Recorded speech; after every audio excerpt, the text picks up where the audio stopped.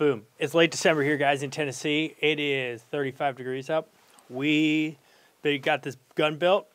We've been working on this for a while, but I'm a stickler for long-range shooting. I love target shooting. I love long-range shooting. The science behind it, the math behind it, just like scratches my itch. I've been doing this for a long time now, since I was like probably 10 years old. Been into this category. So we got a new gun here, the Bergara HMR B14 Wilderness Carbon in the 6.5 Creedmor. The goal today is really to get into the nuts and bolts of sighting the rifle. We're going to go out this afternoon and we're going to see. I've never personally shot a deer with a 6.5 Creedmor. I've heard a lot of hate on it. I've heard a lot of positive. It's just like the bougie round right now. From a target perspective, I think it's awesome. I've shot targets with it, but I've never owned one personally, and I've never shot an animal with one personally. And so we're gonna go test that out. But today, right now, what we're doing is getting this gun sighted in, how we're gonna set this gun up from an MOA perspective. We're sighting in at exactly 100 yards right now on the bench, getting fully comfortable so that we can we're running Night Force optics right now, get that fully dialed with this gun. Bergara recommends a break-in period for it, so we're going to be shooting 50 rounds. We're going to do a lot of cleaning, and we're going to just kind of walk through the steps of why we do things the way we do it. Everyone has their preferences. It's more of an art than a science, I feel like. And so what I like to do with the gun, and we're just going to walk through those steps, get it all set up for you. All right, new gun for me.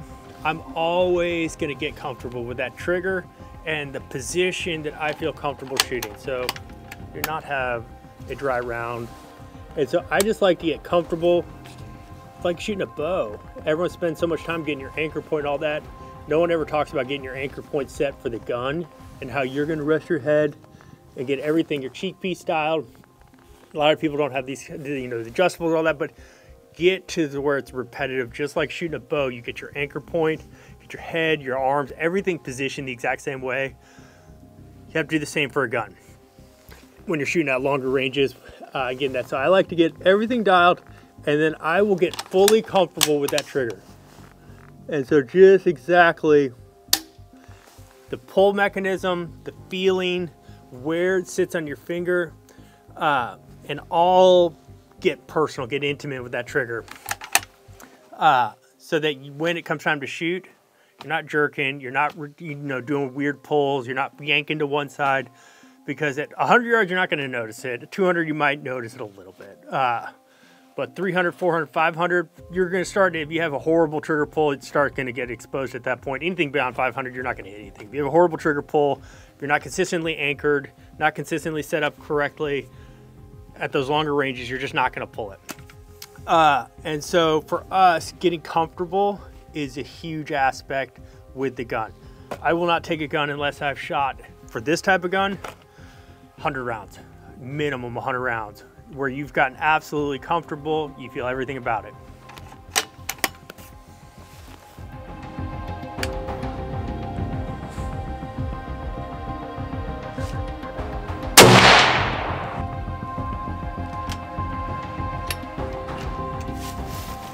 So we're making, this is, for a lot of people, this might be like overkill, but we're making micro adjustments with quarter MOA adjustments, just working our way in. My goal is by the end of this, I want 3 to 5 rounds. I want to blow that hole out. If I can do that, that's when I'm confident in the gun. Feel good that I'm dialed, got everything set anchor wise. I don't think that's unrealistic at 100 yards with the optics and the gun we're running and the ammo. You should be able to do that. I say that now, hopefully I get it done.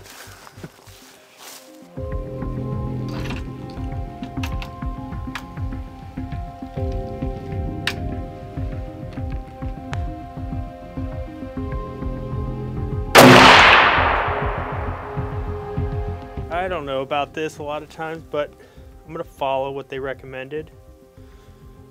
And Bergara recommends as a break-in for this carbon barrel. And so we're gonna push 50 rounds through here, and we've been cleaning, it's fine.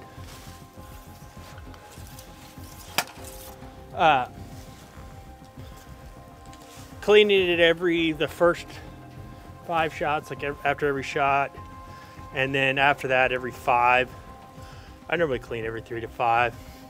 One thing that I've noticed with this gun, just because we're having to clean it every 3 to 5 rounds, the barrel does not get hot, which is abnormal. I mean, it is 35 degrees out, 32 degrees out, so you would expect it to be a little bit cooler, but still, carbon barrels are ideal for hunting because of the weight reduction, but from a heat management perspective, carbon is more conductive with heat, and so it should be longer to cool than a straight stainless steel metal barrel without the carbon on it.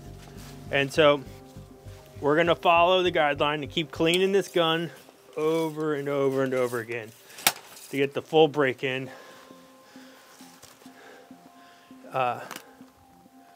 And make sure we get everything we can out of this gun. For all the haters out there, the people, I don't know if haters, but there's a lot of opinion needs on this round. I've lived and died by 30 caliber bullets for the last 15 years. Shot at for everything, deer, elk, everything. And so I've lived and died by the 300 Jarrett and then the 3378 Weatherby. Before that, 300 Winchester. Before that, 300 Weatherby. I've gone through a huge evolution of my 300s, and they're awesome. They're great for long range, great performance at those longer edges. When you're getting that 500, 600, 700 yard type shots, you got the muzzle velocity and the energy down there to kill something big. But man, now that we're spending more time just hunting deer a lot, those things are punishing. And when you're up in a saddle, it's just punishing to shoot those things. Those 30 caliber bullets, when they're lighter for the saddle hunting aspect, carrying them around and everything, that recoil is just, yeah, it's punishing. And I noticed that I start developing subtle flinches when you just live and die by these larger caliber guns. And so I always like to dial it back. And so I'm trying the 6.5 Creedmor. I'm going to make that my gun for the de facto future and see. But right now, like, this gun doesn't recoil. I can watch the bullet go through. I can see the arc on these things. It's like a video game. It's straight up out of Call of Duty from when I was little. It's a really cool gun. It's fun to shoot. I can shoot it all day. And I think that's something that's missed in a lot of people when they're giving recommendations on rounds. Get a gun that's fun to shoot.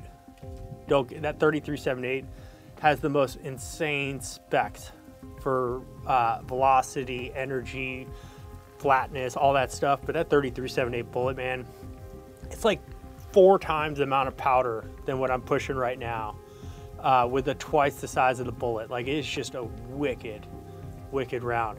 Drops everything in its tracks, punishing, but it's also punishing on me.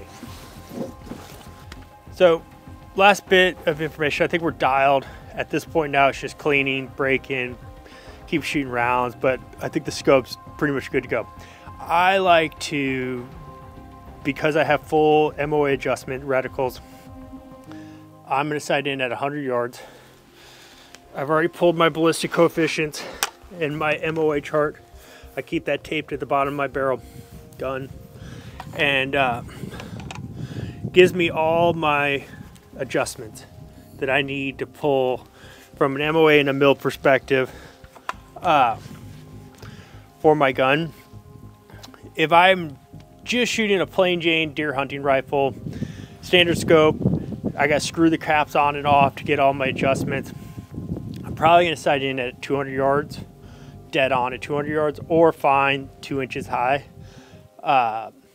Depending on, most guns nowadays give you the bullet drop, and I would set it for dead on at 100 yards, or dead on for 200, or this gun, the Creedmor, this one says it's 1.9 inches high at 100 yards. Make that adjustment, get comfortable there and shoot it out. But for what we're trying to do with this, for long range shooting, target shooting, all that, the fun stuff, everything starts with 100 yards dead on. Dead on. You want to make sure at 100 yards, you're not at 110, you're not at 105. You want to make sure you are shooting at 100 yards, so that when you start pushing out to 1,000 yards, like we'll get out there, put a 12-inch plate out there, this gun should be able to pull it. And to do that, you got to have all your foundational items set straight. So we're going to set up for 100 yards, dead on. Once we're good to go, feel comfortable, we'll pop these caps off, set that to our 0, and we'll know.